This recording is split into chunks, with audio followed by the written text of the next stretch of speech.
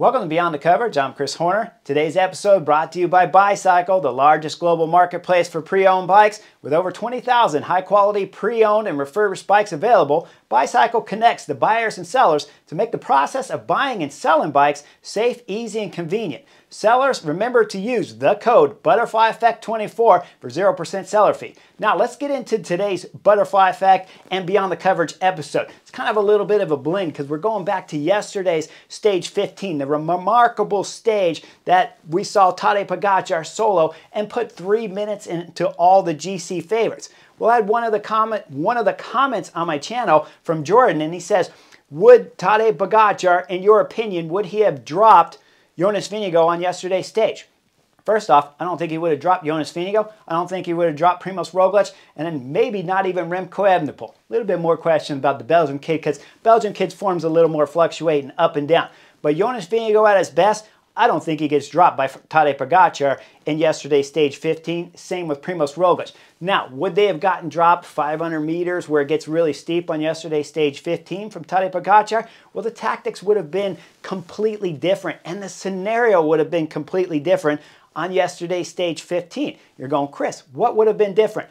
The whole team would have been different. The whole pacing on that 222-kilometer stage. When Jordan and a lot of my friends and a lot of the comments are saying Tadej Pogačar is on another level, I'm going over to Geraint Thomas's interview after the stage where he says once Tadej Pogačar got up the road, Geraint Thomas decided that it was best to start looking at the other riders in the podium position. Danny Martinez is who he's talking about, and certainly Ben O'Connor and Tiberi there from Bahrain Victorious. He's worried about those guys. Once they play the cat and mouse game that Geraint Thomas, his words, not mine, say they started playing there with Tadej Pogačar, sure, Tadej Pogačar gains a minute and a half, maybe a 2-minute gap on the GC favorites back there, but he doesn't gain 3. He gains 3 because Geraint Thomas said they were playing cat and mouse. That means the pace slow. How do I know it slowed? Well, we saw Caruso back there from Bahrain Victorious who got dropped with the first initial accelerations. We saw Arensman who couldn't hold the gap at the front and ended up dropping from the front. Geraint Thomas took over, then he pulled off the front. And Arensman comes back into the group, and later we see Arensman pulling at the very finish of yesterday's 220-kilometer stage. So that's a sign right there with Caruso getting dropped, coming back, with Arensman struggling, not quite getting dropped, but struggling, and then capable of riding the front, that the pace back there was slower because they're playing tactical games. They know right here, all of the GC guys in the top 10, certainly 2nd through 5th, and then you go up to Arensman, who started yesterday's stage around 10th. He's interested in moving up further because he certainly wants to get ahead of Tiberi there and move himself in the top 5. Those riders, along with Bardet's going to be cagey. He's getting better and better. We're going to see him start playing deeper into these mountain stages coming up after the rest day here of after the second rest day here at the Giro d'Italia. We're going to start seeing Bardet get a little bit better too. So all of the GC guys outside of Tadej Pogačar, they're all racing for 2nd and 3rd.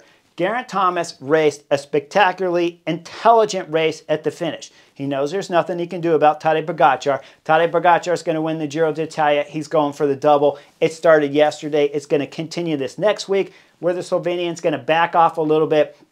If they have opportunities for Tadej Pogačar to win the stage, he's going to go for it, but they're not going to use big-time energy except for maybe one more mountain stage. Other than that, I think the Slovenian's going to back off. So Geraint Thomas knows 2nd place is available for him at the Giro d'Italia, and he's thinking financially, and he's thinking about his family. He's thinking, well, I didn't ride good in February, I didn't ride good in March, I didn't ride good in April. Now I need to ride good here at the Giro, and I need to do something at the Tour de France.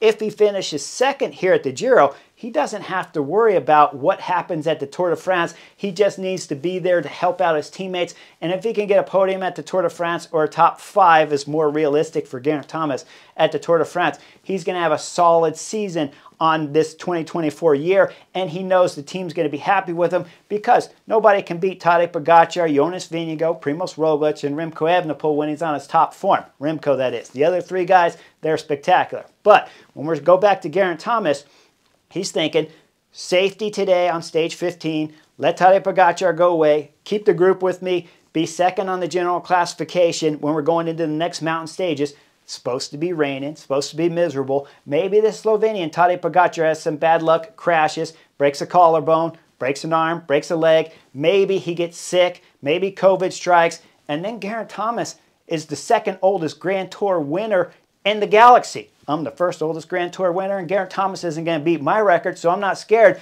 But he could legitimately, right now here at the Giro d'Italia, Geraint Thomas, if he's careful like he was on stage 15, something bad happens to just one rider. I always say, when I'm dissecting races, doing tactics, I always say one rider could have a bad moment, one rider could crash, something bad could happen to him, and then you could stand a chance of moving up and winning that specific race.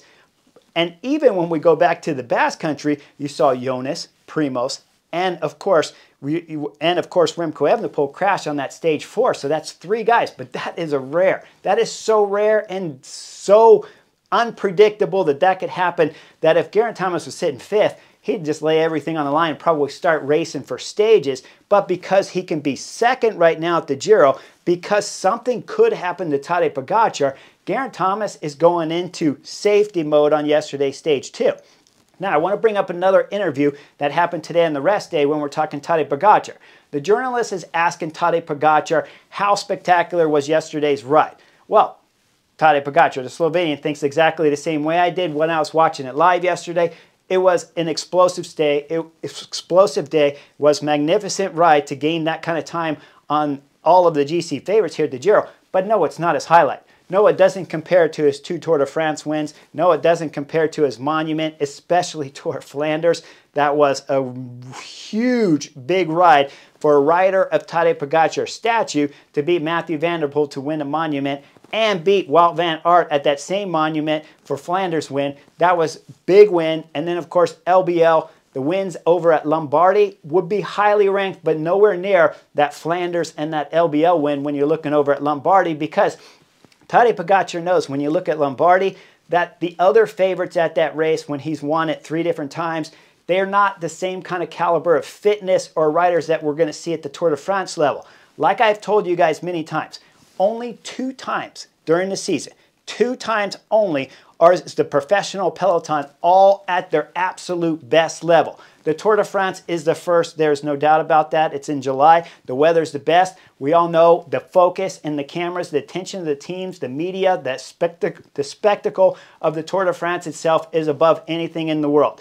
The next biggest time of the season, when everybody's on their best or near their best form, is going to be that April time when you have the Basque Country, you have the classics up north when we're talking Flanders, Roubaix, and then of course, my favorite time of the year for the classics is always going to be Amstel Gold, Flèche, and Liège-Bastogne-Liège, because you have the classic flatter specialists meet up at that race. You have the GC guys coming from the Basque Country that are 100% focused, and that moment is the 2nd strongest moment of racing in the European peloton. Tadej Pogačar knows that. That's why Lombardy is going to be a big, big plus onto his resume, but LBL and Course Tour of Flanders are going to outrank Lombardy, I believe, and I believe Tadej Pogačar thinks the same way. When we look again at Tadej Pogačar's yesterday's victory, his win there, the time gap, I know it was big, but it's not enough to drop Jonas Vingegaard. Jonas Vingegaard, Tadej Pogačar, Primoz Roglic are 3 riders that I would love to have on my team. And if you said, which one would you pick first? I would go Tadej Pogačar. It gets a little bit complicated second, but I would probably take Jonas just because he's younger than Primoz Roglic. But I would take Primoz Roglic if you said, hey, I need you to perform right here at this moment throughout the whole season so that I can get another contract for the team next year. I'm taking Primoz Roglic because I know he's going to win big throughout the whole year. And the only thing you got to cross your fingers on, hopefully that Slovenian doesn't crash anywhere throughout the season. Otherwise, you know Primoz Roglic is always going to have a host of victories that you can bring to a sponsor and say, hey, we need $40 million, $50 million budget. Jonas Vingegaard is a rider that can win the Tour de France. We know it. We saw him win twice. I believe his first win in 2022 was a little bit more help tactically from UAE team members, who I believe throughout this Giro d'Italia, UAE team members tactically have raced pretty good with the exception of stage 1. And when we look at yesterday's stage 15, everyone thinks, wow, UAE team members were so strong. They weren't that strong. There was 50 riders in that front group that weren't working well together. Nairo Quintana was caught with 1.9 kilometers to go and lost by 30 seconds. We'll add another 10 or 15 to Tadej Pogačar's time, because maybe if somebody's back there a little bit closer, the Slovenian goes a little bit harder. But at most 40 seconds, 45 seconds is Nairo Quintana's loss in yesterday's stage 15 to Tadej Pogačar. That tells us what? That tells us that if that break of 50 had worked together and gained one more minute, they already started that 14 kilometers to go to the finish, Nairo Quintana, that is, and the breakaway guys, with about a 3-minute gap on the Slovenian Tadej Pogačar when he attacked. So if you had 4 minutes at that moment, if you had 5 minutes at the start of the Mortirolo, then you know Nairo Quintana most likely wins yesterday's stage 15, and no one's talking about how spectacular of a ride that Tadej Pogačar had. That means when you look at stage 15, UAE team members, they made tactical mistakes. We saw Machin talk about how the team was perfect. It was perfect on yesterday's stage 15.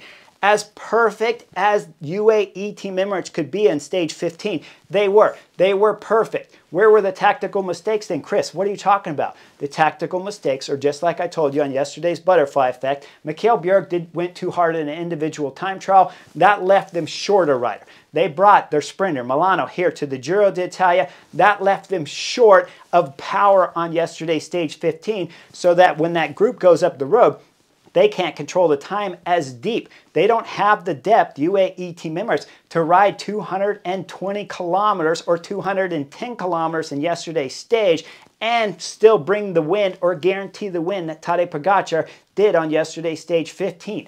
In order for Tadej Pogačar to have won yesterday's stage, he needed the circumstances of the race to play out the way they did. He needed 50 riders to go up the road and not work well together. He needed Kometa, that had 5 riders in that front group, to not start working until the valley section after the group of 6 went up the road. He needed Alpecin de Koenig to send guys up in that group of 6. He needed Caleb Ewan not to rotate through with the group of 50 when they were caught, because he had D. Marquis in that group along with another teammate, so Caleb Ewan should have been rotating on the front along with everybody else. I'm only throwing Caleb Ewan under the bus right now because we know he's not going to win yesterday's stage under any circumstances. Was Caleb Ewan going to win yesterday's stage? So if you're not going to win, start riding the front.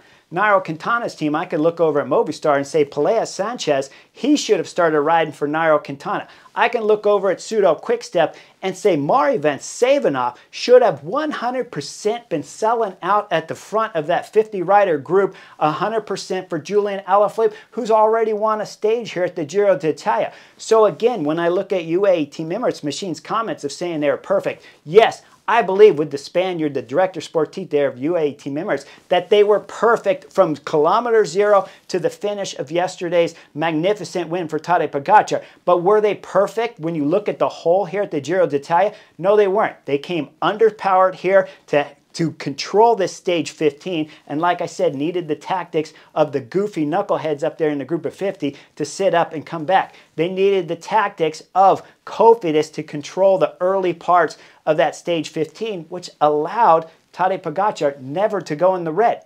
When everyone's looking at the stage and they're going, wow, his numbers were so amazing. Tadej Pogačar says in his interview today on the rest day that it's hard to compare numbers. He doesn't want to tell us. His numbers might have been the best they've ever been. But if they were the best they've ever been on yesterday's stage 15, it's because Cofidis rode the first flat section going into the first mountain, which meant that Tadej Pogačar didn't have to do any acceleration. The first 2 climbs with Milano riding the front. Guys, with a little bit of training, I'm about 150 pounds, 148 this morning when I woke up. If I took 5 pounds off, got about 2 months, 3 at the most, Milano's not dropping me, and I'm 52 years old. It's not going to happen. So when they're going up the first 2 climbs there with Milano setting tempo at the front with Rui Oliveira, what's happening back there to Tadej Pogačar? He's resting. He's going up those climbs. He's not even feeling this, guys. He's not panicking at any moment. He's not under stress. He's not missing any calories because the pace is so easy that he's always remembering, he's always thinking straight in his head the first 2 climbs. It's a 222-kilometer stage. I need to be good for the last 4 kilometers, if not the last 20 kilometers of today's race, because I didn't come with a very strong team, and I got my sprinter on the front right now, so I don't know what the gap will be up to these 50 riders in the break. But because I know I need to be good, because the pace isn't going fast up these first 2 climbs, I'm going to eat, I'm going to drink, I'm going to stay hydrated. I don't ever have to do a big acceleration. I don't ever have my muscles getting torn up. Then he hits the last 14 kilometers to go. Just before that 1K, he's telling Rafael Majka to throw down with everything he's got on the pedals. That was the first aggressive moment Tadej Pogačar had put into the pedals on yesterday's stage 15. That's why when I see the comments and they're asking about Jonas Vingegaard getting dropped on yesterday's stage, absolutely not. Jonas Vingegaard would have been there with Tadej Pogačar, and it would have been a tactical battle, or will be a tactical battle, I should say, in July, when we see Primož Roglič there, we see Jonas there, we see Remco Evenepoel there, then we're going to see a magnificent battle. So yes, Tadej Pogačar had a good ride in yesterday's Giro d'Italia, but was it remarkable? No way. The Slovenian Tadej Pogačar has remarkable moments much sooner in his career so far for the Slovenian that yesterday's stage does not rank high enough. What will rank high enough in yesterday's stage is that starts the talk of the double coming up in the Tour de France for July 2024, when all 4 riders meet up, and then you'll see what I'm talking about, where the Slovenian tactically better bring his best team, because today's team will not get it done in the July Tour de France in 2024. So Tadej Pogačar, Jonas Vingegaard, Remco Evenepoel, Primož Roglič, they all better come on their A game for the Tour de France in July, because one of those riders, if not all 4, are going to be spectacular, and nobody wants to lose the 24 Tour de France out of those 4 favorites. Make sure you guys like and subscribe. I'll see you guys for the Butterfly Effect Stage 16 of the Giro d'Italia in tomorrow's edition.